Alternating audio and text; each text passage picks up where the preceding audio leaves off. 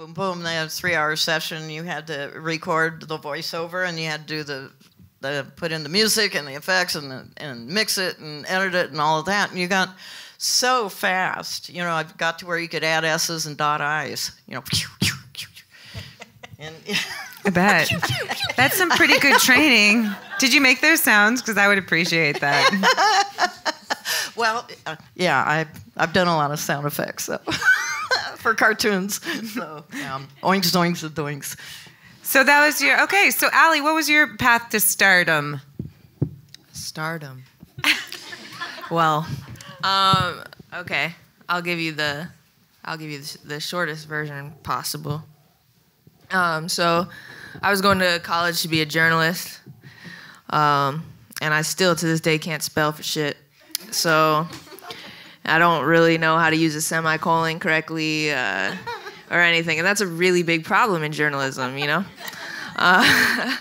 So I was just like failing everything, and I wrote this paper, and I thought like I did like so good on it, and I got it back, and I failed it too, and I was just like, screw this. So immediately after that class, I just went and I dropped out of college without telling anybody, and like 3 days after the day, you could get any money back for it too. So yeah, and they were like, no, we don't care. We're gonna keep all that money. But so I was just going to community college. I got my car to go home, and I was like, man, I just dropped out of college. So I didn't have to have a plan to tell my parents when I get home. And I was like, at one time when I was like 15, I wanted to make beats, so I'll just go look that up. So I went in the library and I looked it up, and engineering schools came up. And I went home and I told my parents that that's what I was gonna do. And they were like, what? And I was like, yeah. And they were like, all right, cool. You can do whatever you want, but we're just not gonna help you at all. And I was like, sweet, cool. So I moved to Baltimore by myself, and I went to, honestly, like I was 19, and I'm real lucky I'm alive still, because I didn't know anything about life, and I was living in Baltimore, Maryland. You know, we could talk about that some other times, crazy shit. But I just went to a 6-month course because I just kind of wanted to get to it, but I didn't know anything about engineering. So it really just kind of taught me the language and sort of how to plug things in. And then I went back home, and I moved to South Philly, and I just kind of, you know, pretended that I was an engineer until I was one. But okay, hold on, I'm skipping. How did you? So what did that actually mean? You were showing up to studios or something? And, yeah, you know, honestly, like 3 days after I moved to Philly, I went to the studio, and this guy gave me a job, and I'm sure he regrets that. Actually, he doesn't regret it, because every time I do something cool, he's always like, yeah, you know, I taught Allie everything I know. And look how she was an intern at our studio. I'm like, I wasn't an intern. I was an engineer, man. Like, you did not train me. But he did kind of train me. Anyway, sorry, off topic. No, it's not off topic. It's well, on topic. Right. But yeah, no, I really did. I just went to the studios. I went anywhere that, you know, anybody who knew anything about the music business was going to be like, that's all you can do. If you don't know how to get into it, you just have to be around people who are in it, and then follow them. But so I was, you know, out here pretending to be an engineer. I was like tacking sheets up in my ceiling and stuff, and then I ran out of all my money. Wait a minute, you were doing what? Tacking sheets to my ceiling for the booth. Treatment. Yeah. You know that 1 centimeter. Apparently, really none of you understand what a moderator does. I've used that before. Yeah,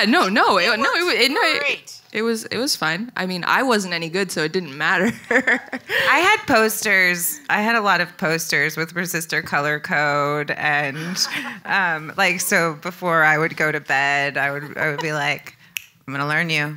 I'm gonna learn you. I'm gonna learn you. You know. Cool story, bro. I'm just saying, like, with your tacking of your sheets, I relate in my own way. I had my posters. All right. I'm going to go back to stoic moderator. Love you, dog. I love you, too. Yeah, so I was just doing that, and then, yeah, I ran out of all my money. And, you know, my parents basically told me I was going to fail, so I had to kind of prove them wrong. But I got a job at Jimmy John's, and I went for 1 day, And I was like, nah, yo. I'm so good at telling stories. I'm sorry, guys. And yeah, so I was just like, you know what? I'm just going to figure out how to make this happen. And I went on Craigslist, and there was a venue that was like, we're opening the upstairs. And basically, we'll take anyone who will accept $60 a night to do live sound. And I was like, cool. I don't know really how to do that, but I live 10-minute walk away, and I'll always show up. And they were like, cool.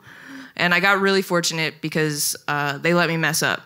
You know, I'll never forget the first night I mic'd an acoustic guitar with an SM58 and... Right, yeah, you already know what happened. And that guy felt so bad for me at the end of the night, he gave me $20. He was like, really, really sorry that my pickup failed. I was like, yeah, man, that sucked. You know, but I worked there for 5 years and did a lot of genres of music, and that led to a lot of touring. Yeah, every genre. I mic'd up like everything. Like in live sound, people, like the guy brought like the pre-piano one time, and he's like, yeah, I just got these mallets and I hit the strings. It's like the piano. And I was like, oh, it's called something. But yeah, so I did that, and that led to, and I worked all over Philly and toured and stuff, and I eventually got the gig to be front of house for Fetty Wap and Post Malone. And that was the greatest experience of my life, and it changed my life from, you know, dreaming about doing this to really doing it, and everything being goals at that point. And that's where I met my current mentor right now. She wrote Empire State of Mind for Jay-Z and Alicia Keys. She took me to the other side of the world and sat me down in a cafe and said, Allie, if you really want to do this, you got to move to LA. So I was like, cool, when we get back to America, I'll do that. And yeah, then I moved out here, and I remember when I got here, everyone was like, so what are you going to do? What kind of regular job are you going to get? And I was like, I'm going to be an audio engineer, man. I've been being an audio engineer. Why would I do anything else? And here I am.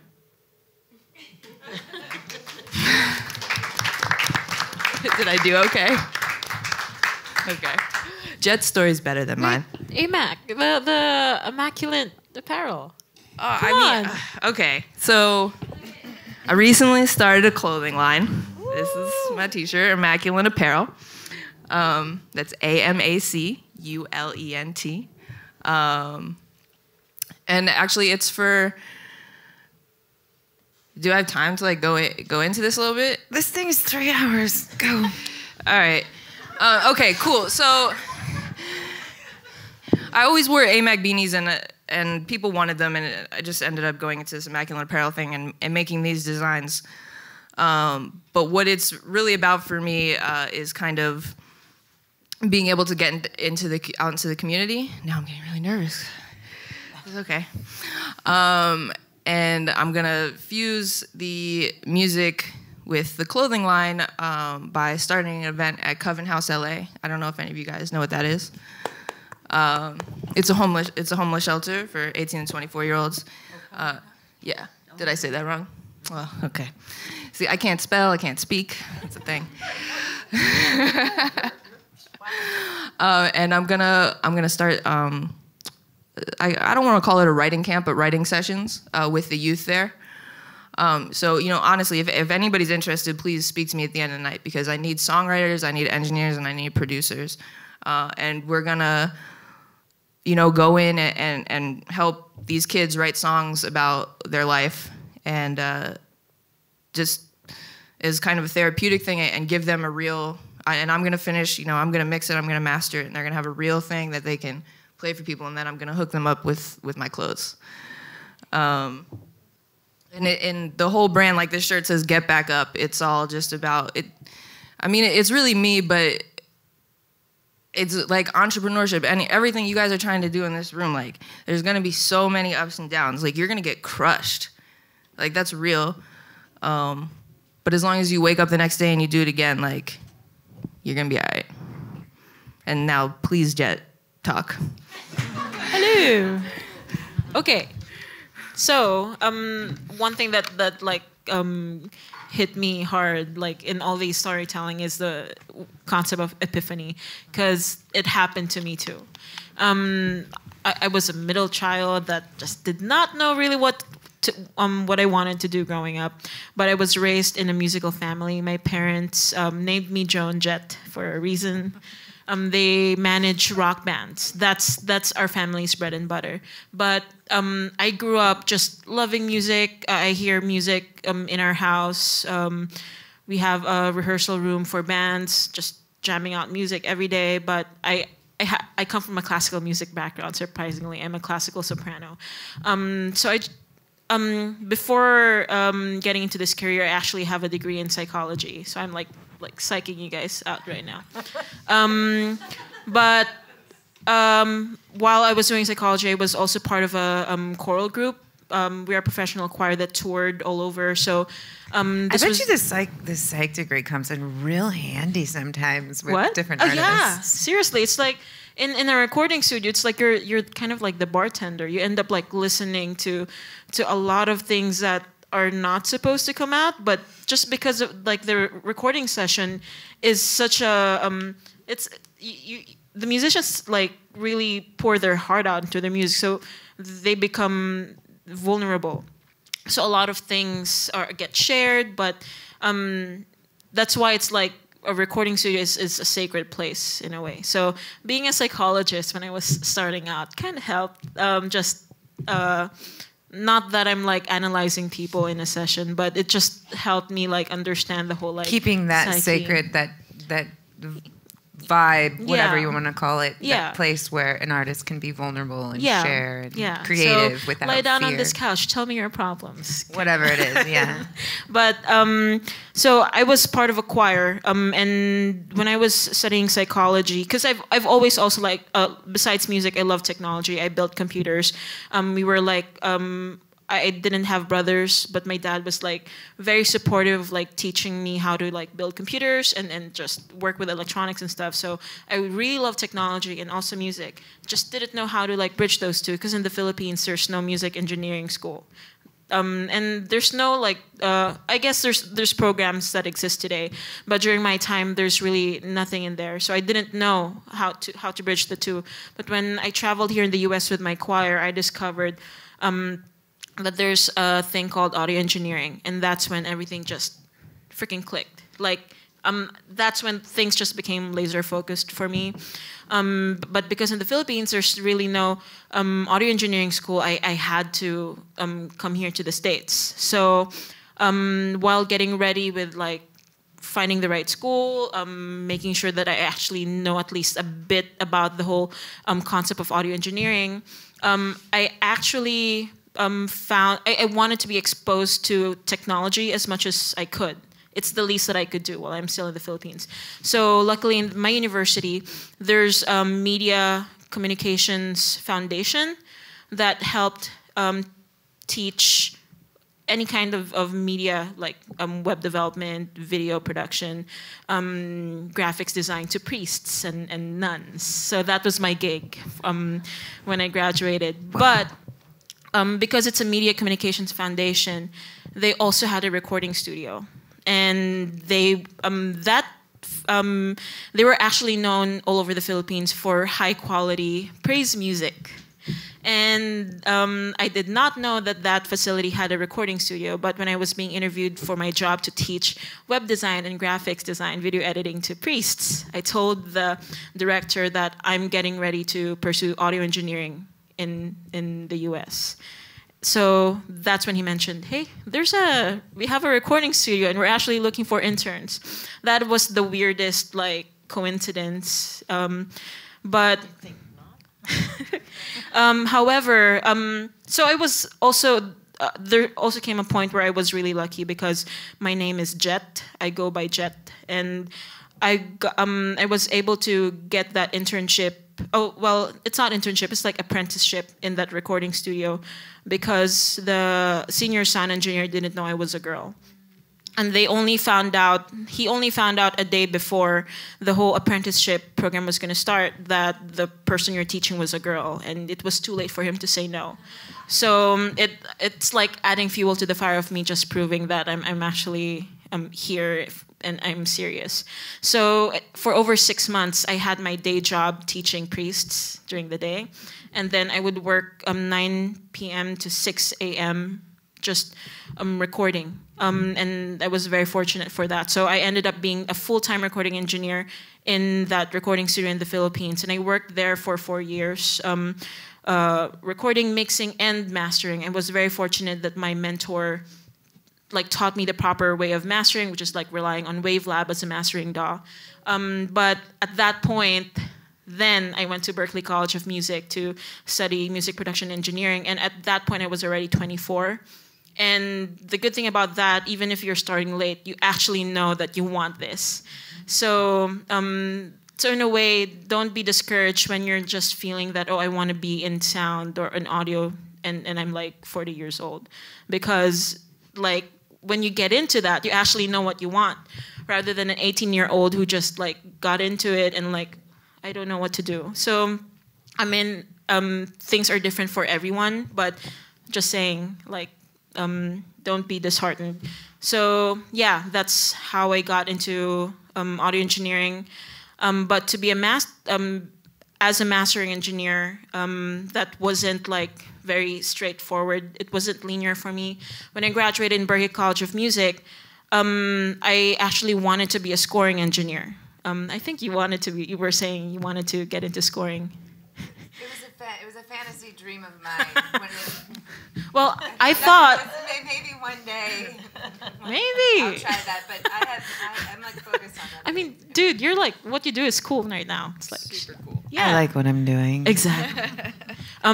So when I was graduating, I was when you're in school, you dabble into all of these things, and what I always try to tell people who are still in audio engineering school is, don't worry. I did a lot of free just recording sessions. I volunteered everywhere, and I got flack from other students because I did everything free. But well, I can also charge because I was an international student. But then I still didn't.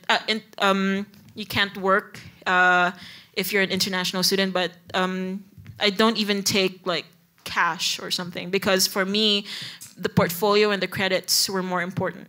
And so that's where I focused. And so I was building my skills in all these fields, but I also had this fantasy that I wanted to be a scoring engineer, because just the idea of recording a Star Wars soundtrack is freaking cool. But I almost got into that line of work because I got hired. When I was still in school, there was a job waiting for me. I got chosen to become the recording engineer for the Aspen Music Festival, which is a pretty cool classical recording festival in Aspen, Colorado. But my employment authorization card didn't make it on time. It was it arrived in the mail just 2 days late. So I had that whole 3 months blocked just for that job. But then yeah, it really sucked, because as an international student, you only had 1 year of really working legitimately in your field. So 3 months suddenly opened. So I sought out help in the school, and I just kept sending out leads. I ended up getting the opportunity to intern at Avatar Studios in New York, now known as Power Station. So, well, that's a nice silver lining. Yeah, it wasn't easy, but it's I had to. It's good that I had a background in graphics design, because I really just pimped the hell out of that resume. Just made it. That's how you got in there. You made it look good. I made it look good. I made it colorful and all that, but I didn't hear back from them the first time. I resent it after 2 weeks, but I always made sure that I dropped I name dropped the head of the audio engineering department in Berklee, because hey, blah blah blah, recommended me, told me to reach out to you for the internship. Any chance that you could rely on your contacts to get an in, and then also have a good resume, that helps, and also back it up with legit portfolio. So stuff you've actually worked on. Yes. But yeah, so I got the 3-month internship in Avatar Studios, which was really cool. But they also, the good thing about that internship is, although it was free back in the day. Can we back up to stuff we've actually worked on for a second? Oh, sure. Because in terms of credits, you know, would you put on your resume, your CV, your portfolio, whatever you want to call it, would you put something that you assisted for and say just ran errands and was a runner for and made coffee on? Do you get a credit on that? Well, in Avatar, Paul McCartney was tracking his new album at that time. Esperanto Spalding was there, Bobby McFerrin. I didn't really put their names on my resume. Like, for me, I wasn't in that session. I was just doing coffee runs. It was cool when Esperanto Spalding said, "Call me SP." All right. Yeah, and I had like all those cool anecdotes of my experience. But what I got out of that internship was I got noticed by one of the in-house producers in Avatar Studios. I want to back up to that point because Yes. I think it's important to know at what point you can claim credit for yeah. a project that you've worked on your resume or your portfolio or your website or when you're talking to people. And so I'm not sure what that distinction is for me. You would have to have actually worked on it. If you've assisted a session, by all means, I think for me personally, and even if eventually I end up like leading a session and I have assistant engineers, I understand the value of the credit. So even if you've assisted, like moved some audio clips, like you actually held the DAW, then that's your credit. Claim that credit. And even if you're not on the liner notes, freaking put it on your website. And because it's yours to benefit from, because you were part of that session. So thank you for making that point. Again, that's where the metadata is so important. Yeah. And make sure that if you were the assistant on there, that your name is included in the metadata when they submit it. Yeah. Oh, okay, so... Because that's how you get gigs. Yeah, credits are it's a currency in this business. And they have to dig deeper now for them. That was, Especially I for have to indie. say, that was the great thing about albums and vinyl. That's why you want vinyl. You want vinyl for a lot of things. You can monetize it. We're going to get to the analog digital conversation in the third hour. All right. I just wanted to make sure that your name is on there in your credits. So yeah, I actually got hired by the in-house producer of Avatar Studios. His name is Jerry Barnes. He's a producer of Nile Rodgers, and he's also the bassist of Chic. I got the chance because of that. I ended up working with Nile Rodgers, Roberta Flack, Shaka Khan, his circle.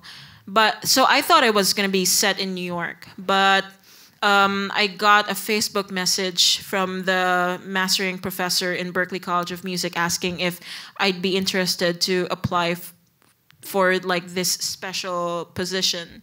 Apparently, the mastering lab, that the first independent mastering studio to open in 1967, Doug Sachs is needing a right-hand man because his previous one flew to New Hampshire. And what they did was they did like an underground, like they sought out by word of mouth if they knew anyone. This is why it's so important to be a part of your community, right? Yeah. And also sharing what you're working on with all of each other. Yeah, word of mouth is part of it. Powerful. Yeah. But so the colleagues, the circle of the mastering lab reached out to Berklee College of Music. And so each audio engineering professor like put out their names, recommended a recent graduate. So at that time I was like, is he for real? Do you know like the salary, blah, blah, blah. And he said, this is the kind of stuff that you shouldn't like even hesitate, just apply. So I did, and I got hired. I left my bags and everything in New York to work for this man, and I've never looked back. And that wasn't an easy decision for me too, because my employment as an international student was about to like run out. and I only had 1 month in terms of like legally being allowed to work. And Jerry Barnes was supposed to be my petitioner for my artist visa, and I had all my documents ready when I got this job offer. So I had to scrap everything to redo my entire application under Doug Sack. So the whole journey of being an international to now I own a green card because just that entire journey towards working to getting a green card is another story, and it's hard. So it's even harder now, but I'm glad that I got to that point. But yeah, I'm a mastering engineer. Yeah. Yay.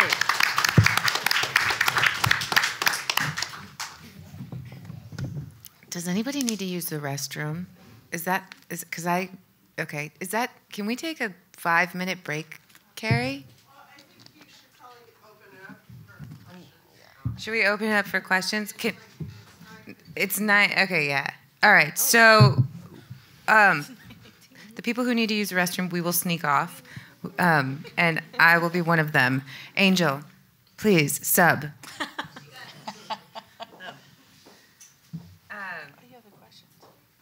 We just go to questions, right? Is that what we want to do? We just go to questions from the audience, but Sure. I got you. Go pee. Don't burst. Hi. Hello, Ainjel Emme, SoundGirl of sorts. I guess this is a really good opportunity because you have people from all disciplines. If you are curious about audio production, etc. Also, I know there's a lot of musical talent up here too. So, I guess just ask away if you have a question. Great. As far as your individual journeys, how did you know whether you wanted to do mastering or recording? Which ones took over as what you want to do and why? It looks like we have a microphone too there. Is it live? Oh, great. Okay, so we'll have you step up to those microphones. She just asked, how did you find your way? How did you know you wanted to be a mastering engineer or get into recording, anything like that? The difference between the two. Right. Right, okay. Audio post-production for commercials paid better. So that was my choice. And they sought me out, and I thought, that sounds cool. Yeah, I mean, flexibility is enormously important. Even though I started out in music, audio post became interesting because it could pay my rent. And I could meet celebrities and like have stuff be on the TV, and it was exciting, you know. And that I didn't lose my interest in music because now I'm having music on TV and other things like that. But you know, it took like 12 years to get a circle back. And you discover things as you go. Exactly. So you find what you really like, because sometimes you think you're going to like something. I started as an artist and I hate it, so I didn't want to do that. I wanted to. Very it's talented. Very nice. But I always wanted to be into production. That's where I ended up. But 25 years ago, I thought I was going to be a singer-songwriter. So you really you just have to pay attention to like what excites you, you know, what gets you going. So what got you going? I mean, obviously you walked into Leon Russell's place and was like, well, okay. That was the start. But also I had some gigs. I ended up working for a producer who was absolutely crazy. He's the first one to say it, so Mike Chapman. And there were just a lot of weird business things going on. And I was working a lot, doing those long, hideous hours. And we did like nine records in 1 year, working, from 10 a.m. to midnight every day. And so I kind of burned out and got cancer. And so I had to take a little cancer break for a few years. And so when I came back, I did not... I just couldn't see putting myself back into the music business again, because that's kind of, why I got sick. And actually my doctor said, quit your job or die. So, wow. So that kind of like, okay. So I got well. clearly. And yes, lucky me. And so when I got back to it, I wasn't sure how I could apply my skills, but what had happened was so many people had gone from the music business into post-production for the very reason that the money had fallen out of the music business and you could make a good living doing post. So I had a few connections and started at the bottom all over again, from being this big shot to what they said was, you may have been somebody in the music business, but here you're nothing. And I went, oh, okay, that's fine, whatever. And there were a lot of people in post who had gotten burned in the music business, so you couldn't say the M word. Did you ever come across that? But my first, so I started at $15. Well, they tried to pay me $15 an hour, and I just said, well, I can't live off that. But the first shift I had doing post, foreign music and effects tracks for the entire Disney cartoon catalog, starting with Steamboat Willie. So I got to see every single Disney cartoon up to that time. But my shift was from 1 a.m. to 9 a.m., Yikes. which really stinks. But the money built up, and then I got off that icky shift, and one thing led to another, and you finally start making money, and you find your niche. And but I have to say, my passion was always music. I was grateful that I could apply my skills doing other things. But when I got the opportunity to produce foreign vocals, I just said, man, I got to make records again. All right. So I do it on my own terms, and it's not quite like the little woman who has a hobby, but I do a lot of other things audio-wise, so I can afford to be in the music business and take those projects when they come along. Exactly. But that's my choice right now. Mm-hmm. But I do archiving, I do audio repair, I do consulting for singer-songwriters, helping them set up their rooms, I speak, Mm-hmm. So it's all about just being really flexible. Yeah, well, it's because it's my passion, and this is what I want to do, so I figure out how to afford to do it. Mm-hmm. You have to kind of stay lateral. Yeah. Yeah. So that kind of influences the decisions you make on what you want to go into. You do have to follow the money, definitely. At Hopefully not down the drain. Hey, Mac. You primarily, would you say your discipline is in production, like vocal production and mixing? Yeah, vocal production and mixing is my thing. But I fought for a very, very long time with myself. Honestly, up until about 2 months ago, I still was making beats. But my life just constantly over and over and over again told me that mixing was what I was supposed to do. Yep. And I tried to be like, no, I'm going to produce too. But then it was like, nah, Allie. And here I am. But real quick, it's slightly off topic, but I really just want to say this because she was talking about health and stuff, and I'm up here like glorifying like 16-hour days and shit. And I've had my own health shit, and while we have to put in a lot of work and you have to go hard, I always get my sleep. Like when I'm ready to leave, I'm out, and everybody respects that because I got to get my sleep and I have to take care of myself. Am I going to the beach on Sunday? Hell yeah. So just always remember that you got to take care of yourself because you can't make music if you're dead. And sorry, that was so somber, Jett. Sometimes the niche or career path chooses you.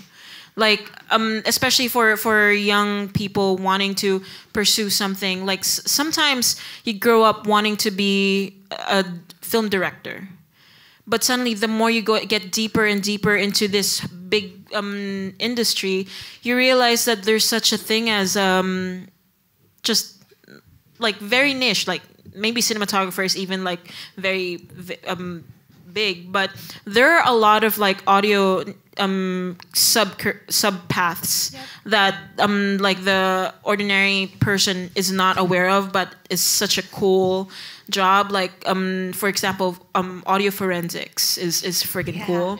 Doing broadcast audio for NFL or the Olympics, you don't really know about that until you like get deeper into the field. So just keeping an open mind is important. Like growing up, I didn't know that I would become a vinyl cutter, mastering engineer. Like, I just wanted to be a sound engineer, and the path just took me here. And just keep an open mind, and don't be fixated on one thing, because you might just lose like the discovery of like other careers ahead of you. So keep an open mind and be flexible. Yeah, so you can. It'll make you more valuable to the industry and give you more value as an engineer. The more things that you can do, make sure you do them well. If you say this is that thing I can do, but there's so many things that are related that you can apply skills from one to another, and then the nuances of that particular skill, well, you'll pick those up. But the common thread is the audio part, and Pro Tools and or whatever DAW you're using. If you're not using Pro Tools, I recommend you learn it, because that's what people, that will make you more valuable, because that's more pervasive throughout the industry, globally, and think globally too. Yeah. By all means, there's work all over the world.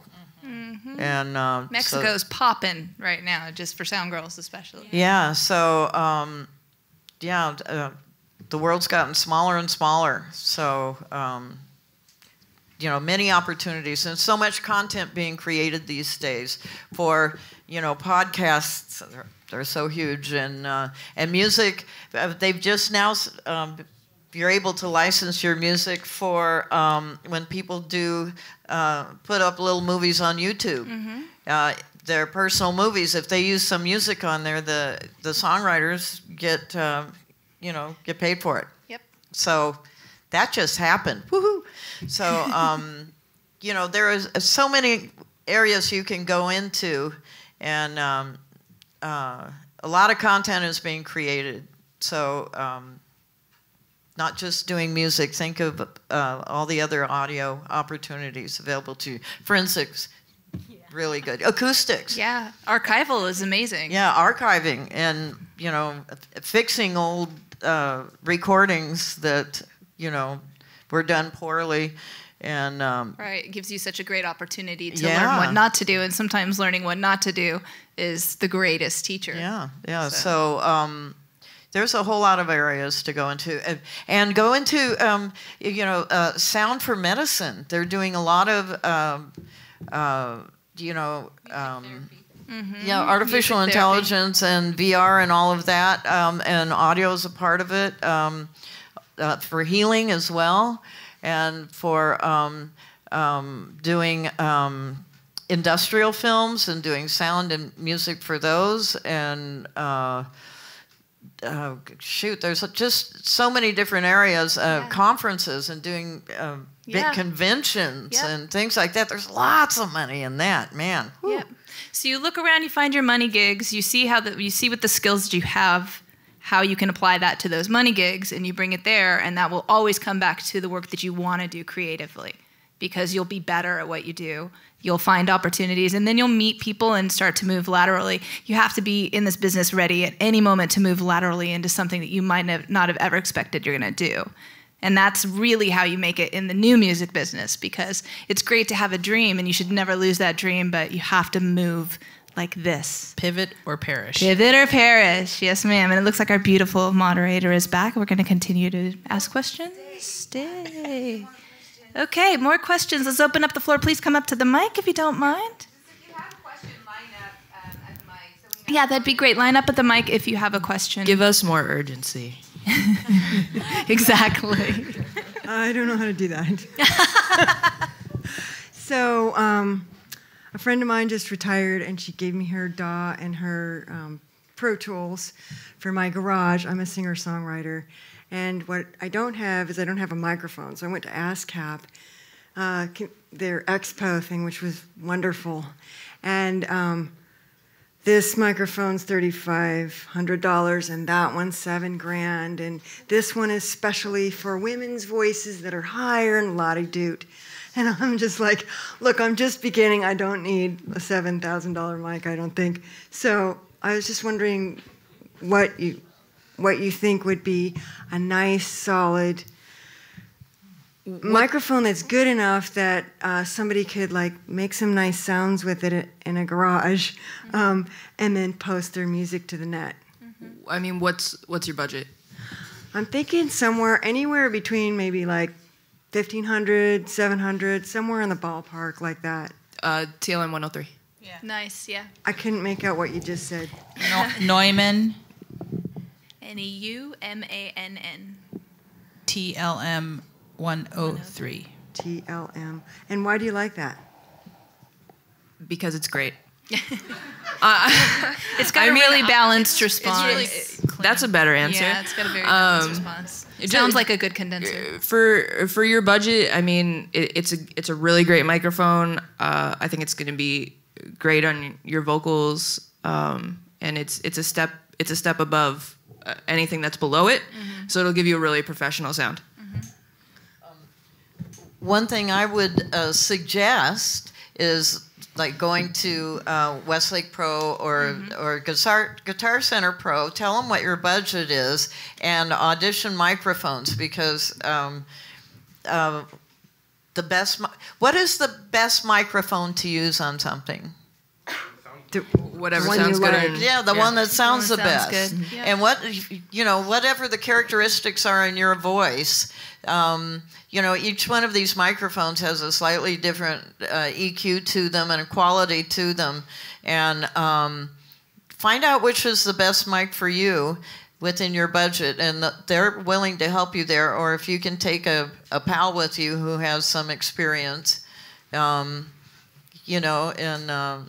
you can hear yourself maybe record a little bit and play it back, and but that's a fantastic microphone, and there are some others too. Yeah. It just depends on what sounds best on your voice. Cool, thank you. Highly recommend Westlake Pro. They do let you play around a lot. Those guys are great, and with that budget, they'll definitely work with you. So, I just wanted to ask. If you're someone who, hold on, I forgot my question. Okay, so how do you get your foot in the door if you think you don't have enough skills to qualify for certain positions, like as an intern, or if I just don't understand. That's what I'm trying to understand, because I feel like I don't have enough skills, even though I'm learning. And I learn pretty quick, but it just feels like I don't feel qualified for certain jobs. You'll learn what they want you to do. Yeah. So it's a confidence thing, not a what you know thing. Oh, okay, cool. 100%. So I haven't been ready for 100% of the opportunities I've taken. You just say yes and figure it out. Yeah, exactly. Always. That's true. And the thing is, every studio has a different way of doing things, and they want you to learn their way. Exactly. And so, everybody needs to know that, because you don't go into a studio and say, oh, well, I do it this way. And they say, I don't care. This is how we do it here. And yes, we're still using Pro Tools 9, Oh, God. 9.7, because all my plugins work for that. And see that tower over there on, yeah. Yeah.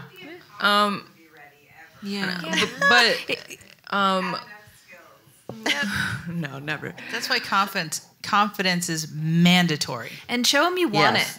It's really show up wanting it, because I worked at Interscope for 3 years in that studio, and I did not have, everyone I worked with was a Berkeley graduate, had papers. I'm self-taught. I hadn't even really worked on Pro Tools, a little bit of Logic. I just said, look, I want this. It's what I want to do. It's what I know I'm going to do. I will work hard. I will learn whatever I need to do. I'll put in hours off-site to learn more if you just tell me what to learn. And if you go in with that attitude of confident that you want to do it and passionate about showing up, you're going to get hired.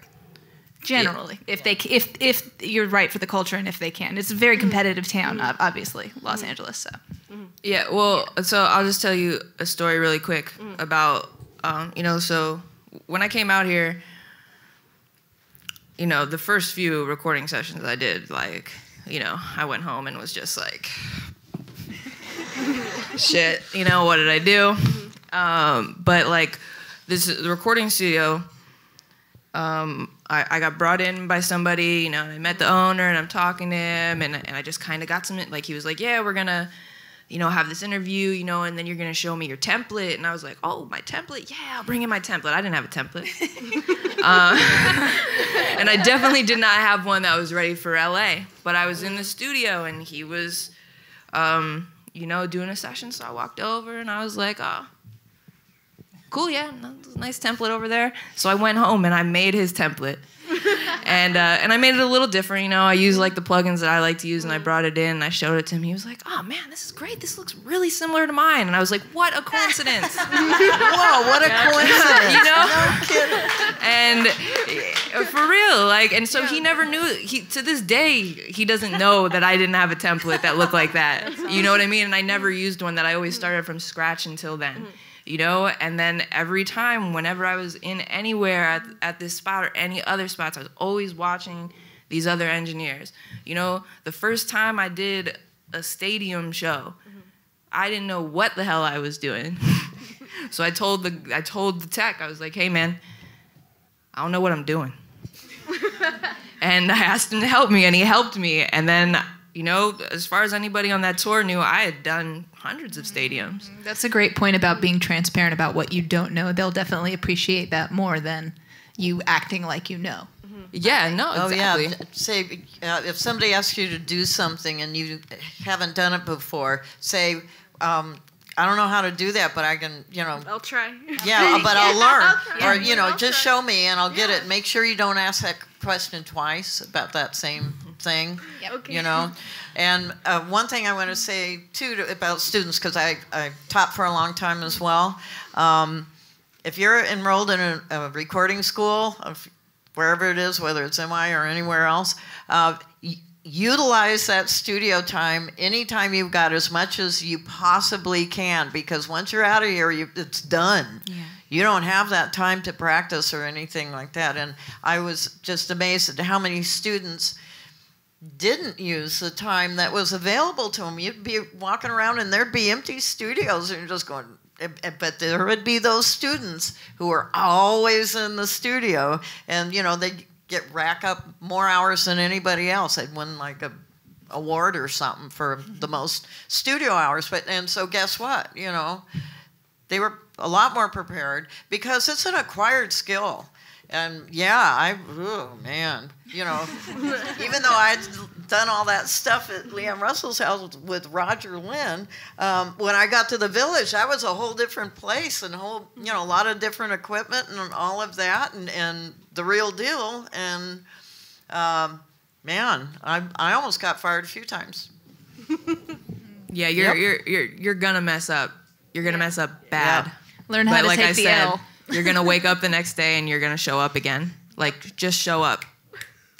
And also, just to add to that, I can relate. Like, imposter syndrome is real. Yes. Yeah, you'll always feel that you don't know enough and that you're not good enough. Yeah. But you'd be surprised by how much you know more than the folks who are like bragging about like how they know this and that plugin, and just trust yourself that you're doing the best that you can. Imposter syndrome is real, and it's a challenge.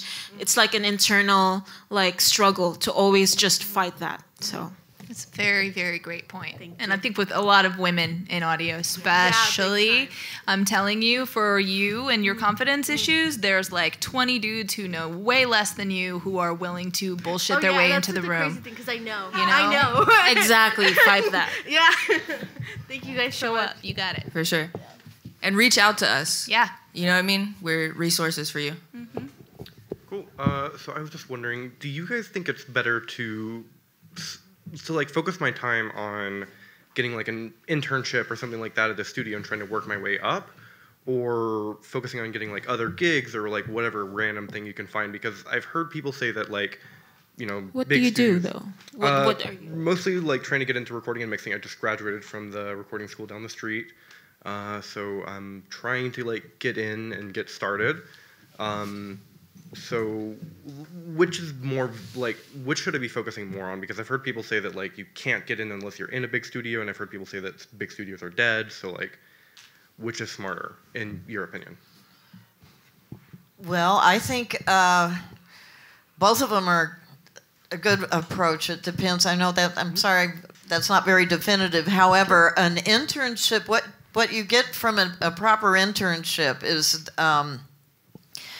the whole point of the internship is that they are supposed to, they utilize you, yet they're supposed to give back and teach you. So you are supposed to be, if you get an internship through your school, or you're just looking to get an internship on your own, but any kind of internship, they will pay you in knowledge, and that's what they're supposed to do. So make sure that the internship is doing that, and that you get in there. And if they're just using you to clean the toilets and the kitchen and make coffee, and then what I suggest is getting an internship that instead of 3 or 4 hours in a day, like if you can only intern like 1 or 2 days a week, make sure it's a 12-hour day, because then you get all your chores done, and then you can hang, and then you're around enough to where you become familiar, and you can develop relationships with the staff as well as the clientele.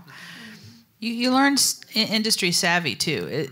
I think learning how things work is probably more important than just getting a job. I think actually an internship is a better, that's how I got my job, and I can't even honestly imagine freelancing. I mean, I've been freelancing for 12 years now, but I don't know how I would do that without real, big studio experience, or at least learning from somebody who, or an organization or something, where they're doing things in the industry, because you learn how the moving parts work, and it's way different than you could ever have possibly imagined. Well, I'm gonna go on a different approach there, because I never did an internship. I legit was just like, I'm gonna get a job, and I didn't. And don't get me wrong, like, get a mentor, man. Like, mentor is so important, and I wish I had better mentors in the beginning of my career, and that's why I make a real effort to make sure I'm mentoring people now, because it's so important. And I had something else to say, but well, Ali tries to figure it out. It's also important that to understand that internship isn't like the end all be all. Like, I did an internship, of course, but the thing that really gets you the next job isn't like the bragging right that you worked at, that you intern at the Village, that you intern at Avatar. That's not how I got my gigs. I got more work because I did. I worked with artists. I recorded people. I mixed for them. And since you're already in recording school, you should utilize what you've learned and record and mix as many artists as possible, because it's, again, what I'm saying about independent artists, they're the ones that are more like in touch with like social media and promotion and word of mouth. So if they find an engineer that they really dug and they're really happy with, they're gonna like really vouch for you. So internship gives you like industry just experience and just all the decorum of that. But your legacy as a mixer and recording engineer is from the people that you work with, the actual artists. So that's just my. How are you? Yeah. After you have something to say too, but you go first. Okay, yeah, I don't want to lose it again. No, I got it. I'm kidding. So yeah, kind of going off of what Jett said as well, is like, you got to do a lot of free work. I've done so much free work. I'm probably gonna do free work again. Because you have to figure out what's more helpful, because if I do this for free, this guy's gonna tell this guy who's gonna give me twice as much as what I probably could have got from him. But what I was really gonna say is, whatever situation that you're in, being helpful to the people around you is the most important thing, because if you are helpful to them, they think about you. You know, like, they're like, man, who can get this done for me? Oh, sorry, I don't know your name. You know, and then they're gonna call you. You know, like, even this intern that works for us right now, you know, we're always like, Dom! And he's like, I'm here, guys, I'm here. What do you need? And we're like, just nothing, just kidding. We wanted to see what your reaction time was. We like it. You know, but now he's part of the team, you know, and more opportunities are going to come his way because he's always ready to be helpful to us. And along with that, what she's actually saying, too, is that be an asset, not a liability. Be that person that people want to have in the session because you bring something to it, because it is about who you know, and it's about being able, it's about your social skills. And the good thing about an internship is it's an opportunity for you to demonstrate your work ethic, your hygiene, your social skills, being willing to do that job that nobody else wants to do makes you valuable. That is one of the best things that somebody taught me early on. Be that person. Her whole career, Erika. Yeah.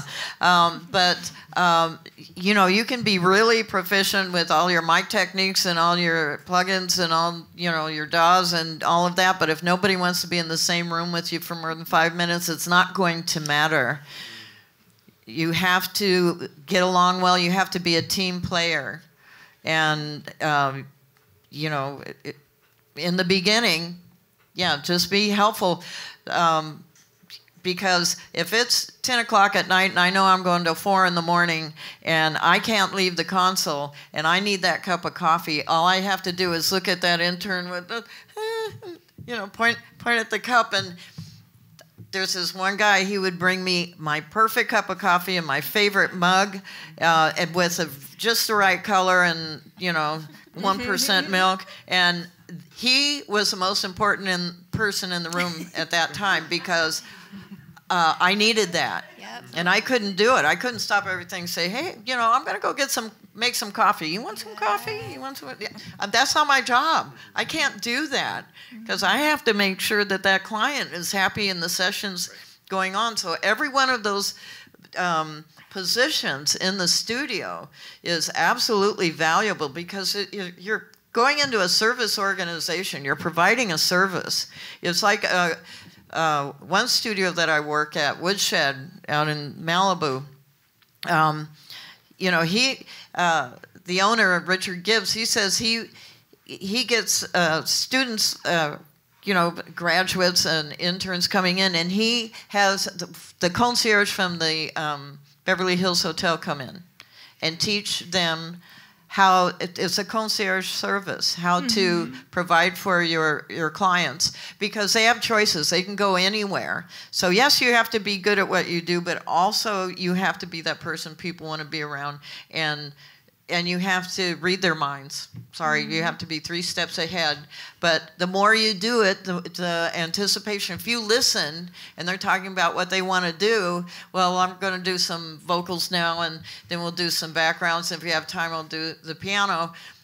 Get in there and mic that piano. Ask the engineer if you don't know what mics they want to use. Find out and get that ready, so in case the guitar part isn't working out or the vocal comes out really fast, boom, they can go right to the piano and it's ready.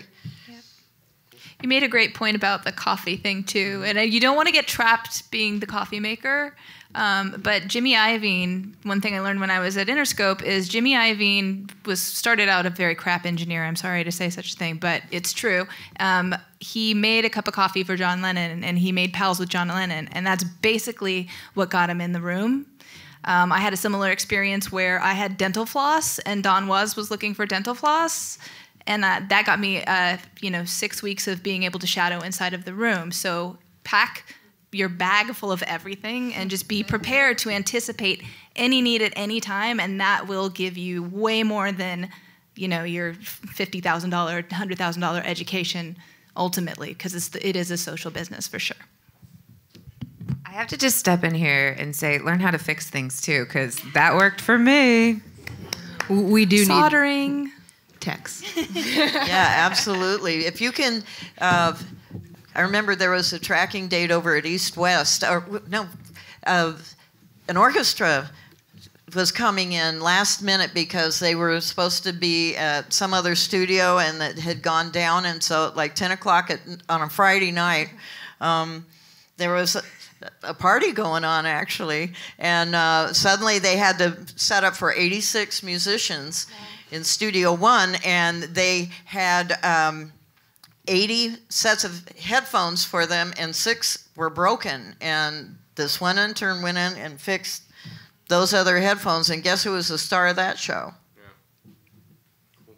Soldering. Yeah. Seriously. Yeah. Cool. Thanks. Thank you. Thank you. So we have time for these 2 last questions. Great. And then we'll wrap it up. All right, time for these 2. Come on up.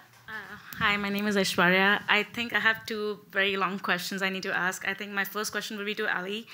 Can you tell me a little bit more about vocal production, as in how do you transition from becoming, you start off as a recording mixing engineer, and then I guess vocal production is a little bit more, like a niche, like you get into it. So maybe if you can give me an insight of how do you do vocal production, and what your presets are, and your chain, how do you go about with it? You want my chain?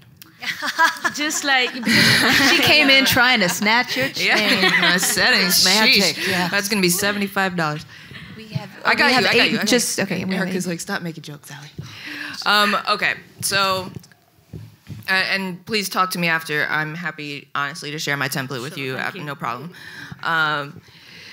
Basically, when you start out as a recording engineer, you really have to you have to read the room.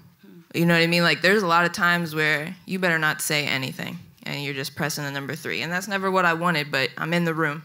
And then it's all about, when I'm recording, whoever's in the booth, I don't care if there are 20, 30 other people in the room, whatever is happening is between me and them. And I have to get out what they need to put down on. I have to get their emotions out of them. They have to trust me. So however I get them to trust me, whether it's with a little joke here or whatever, to a point depending on who it is, in 40 minutes, I can be stopping them in the middle of the take and saying, nah, you got to do that again, because I've gained their trust. And I know if I don't feel it, it's not the take, and there's no point in me going another 30 seconds down this road. So yeah, it's really just about reading the room and taking your time. And I've been in a lot of different sessions. I've seen a lot of different artists and a lot of different genres. But it's really about catering to them. And even though I'm stopping them in the middle of the track, they trust that I'm doing it because I care about what they're doing. Okay. So. You're inspiring and capturing. Yep. Inspiring and capturing. Yeah, inspire. Oh, I get it. Yes, they're inspiring and capturing. Inspiring them to perform. Right. Even when they have a bad take, you're like, "Nah, you're doing great, man. You can do this. You got this. You got this. Let's go." Just encouraging them, and that's it. Yeah. Okay, but in what step of the recording process does vocal producer come in? When you're recording, you go with the drums, the bass, and vocals are usually kept at the last. Or is it when the clients come to you with sole production, with sole intent of? Well, I'm really mostly doing vocal recording. Right. I'm really not doing man, I haven't done drums in years for real. Right. So I'm just doing so much pop and hip hop. The tracks are pretty much pre-made. I mean, I'll record a guitar and stuff here and there, but yeah. I see. Okay, all right. Thank you for that. And my next question is with credits. I'm so glad Erika got that up. I have been an international student, and I was working as an intern in one of the studios, and I did a lot of work. And my name is on the input list. But I guess after my internship was done, and I asked about the credits, I was pretty much told that it depends upon the artist when they put it up on all credits. So I have done. You mean all music? All credit music. Yeah, all music. That's the site we have our list on. I just don't know how to and they said that they didn't know about how to get your name as an assistant engineer on the all music of credit. Is there any advice you can give as to how I could approach this? Because Is this for visa situation? No, I mean, no. It's at this point, it's just a matter of building my portfolio because I've done a bunch of work. I just don't have any. I don't have any. Don't worry about like having your name on the liner notes or on AllMusic, because AllMusic is not accurate, and it's not 100% accurate, and it's not even 50% complete.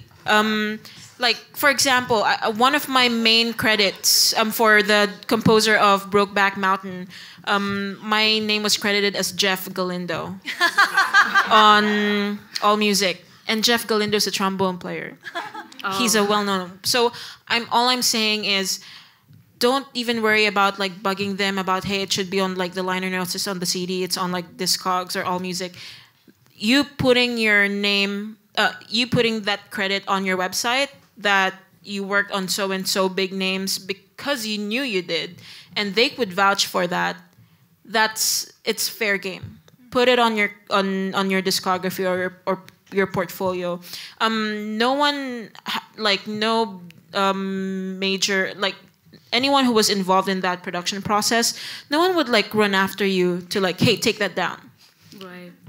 Yeah, like and be honest about if people ask you about like the nature of the work that you did, that you like you helped record the vocals, or you just did some quick edits, or you like prepared the session. I mean, that's on you when they ask. I think it's fair game. You did your part. You deserve that credit. So is it? But it's not. It's not. If I'm not violating anything, if I'm just putting that on my resume, because I've only worked as an assistant engineer, so I do not have like mixing credits. It's not coming on the album, you know. It's something that I'm vouching for myself. You're not gonna say that you're the mix engineer, right? You're like you're the assistant engineer, right. Like. The 100% like detailed liner note proof of like the role that you played in there comes into play if it's like visa situation, or if you want to take home a freaking Grammy certificate. Like situations like that, suddenly like being an assistant doesn't make you qualified to take home the Grammy. Only like the main players are qualified. Yeah, even like getting home, like if something you've worked on gets a Grammy nomination, you get a certificate for that. But yeah, so credit is fair game. I encourage you to do that. Okay, excellent. And how would you say about like we're running out You're of time. welcome to like so talk Okay, later. okay. Well, thank you for that. Thank you. Thank you. Thank you. I know it's getting late, so I'll just keep it real quick. So I'm kind of on the other end of the spectrum here. I've been in a radio technician, audio engineer for NPR for 24 years. I'm also a musician, and I play guitar. Thank you. And I also, have a DAW at home. I have Pro Tools, and I've, on my own dime, been getting certified on it.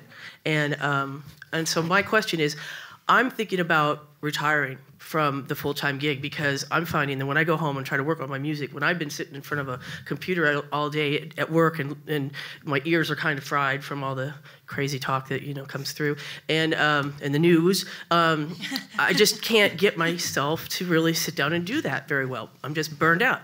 So I'm thinking about retiring and trying to transition into some work like pre-production, post-production, anything. I just kind of want to, my creative juices have dried up at NPR, believe it or not, because when I first started the gig, they used to send us everywhere, and I was doing sound out in nature, and I was going to the White House, and I was dealing with all these things back in DC, and then out here it was, all the, whoever you see in LA, movie stars, shit like that. So, and then they took it away from us because they felt the interns and the producers were better, and it was cheaper because they would send a technician out, myself, or and a producer and a reporter, and it was like getting really expensive. So in the creative mixing stuff, they gave that all away to the producers. So I'm like going crazy in so many ways with my creativity not being stimulated. I mean, I love my job in many ways, but I'm like not doing anything that I really want to do. So I'm thinking about transitioning and retiring, and then trying to get a job in the industry. I mean, entry level, whatever it is. I have a lot of skills, so I don't think it would be entry level. But I just want to know what your advice is for me to kind of transition, so I can. I'll take a pay cut. That's okay. I mean, I don't want to. That's okay, but will regardless. Eventually, I hope that would change. But I also write songs, and I have a band, and I'm very active. And I feel like I'm just kind of need to take that next step. It's very scary to leave the job. Yeah. So, thoughts, anybody? That's really hard because this is definitely the most competitive time ever in the history of engineer. I use different apps for this and that, and it used to be like there are 6 people in your area competing for jobs, and like yesterday it was like there are 245 people. I'm not kidding. Like it's multiplied by like exponentially. Yeah. So if you did maybe do something part-time, the thing is learning something new is draining too. Yeah. So the creative thing isn't gonna like repopulate on its own, Like I wonder if there's a way, because full-time employment is like so great. I only say this because I've been doing this in the peaks and valleys of working for yourself for a long time now, like over 10 years. Mm-hmm. And you'll hit places where it's like, this is impossible. Mm-hmm. Any kind of steady income is a really great right now. If there's a way to maybe approach your job differently, or maybe just not care. I mean, this sounds terrible, but like just check out. Like just be like, wow, this is lame. I'm just gonna go, and then when I get home, I'm gonna do the fun stuff, or like look forward to it, or maybe just not invest a lot of energy in the. I don't know. I mean. Well, I want to do sync. I want to get my songs. Kathy Hill, are you familiar with her? Yeah. I've been kind of following her. She has a lot of music for TV and radio. Yeah. That's my goal. One of my goals, and I know that's something you do. And it'd be, it's kind of in my dream, but I see how hard it is to do it with a full-time job. It's really, let alone just really a lot of details, really a lot of follow-up, and competitive. Yeah, I know. And it's really, really, really hard to meet the people that can do something for you too. Yeah. I would suggest possibly applying some of the skills that you're using in your present job now, getting a job in a post-production facility or whatever area that you are inspired to go into to learn whatever it is that you want to learn. Get your foot in the door. Yeah. With the skills that you have, so that you are useful to them and you are valuable to them, and let them know that that's what you want to do. Yeah. And I know in the Foley world, it's really hard to get into doing Foley. I'm just giving an example, but the way you get in is, take that lower job or take a different job, and then, apprentice with a Foley artist or whatever. And you can edge your way into it eventually if you're any good at it. Sure. Another alternate thing that I've actually done before is actually get a straight job that has nothing to do with audio, and like work 9 to 5 or like really easy hours. Mm-hmm. It's consistent, and then all the other time is creative. So you essentially have 2 jobs, but that's one of the things also I've done where I don't have to think about anything audio related. I can just go do the thing and then do the music and all the other things on the weekend or after you get home at 5. That's like, that's when Allie's just getting started. So well, I appreciate that. I do, but I think I really want to kind of transition out so I can not work full time. And so one thing I want to just mention is that we're actually 5 minutes over. Sorry to cut you off. Thank you, by the way. I appreciate it. Want to thank the panelists, but don't go too far. What I want to say is, come find us outside after, and we can chat more. And same goes for everybody else. We just want to be mindful of the facility. It is now 10 o'clock, so.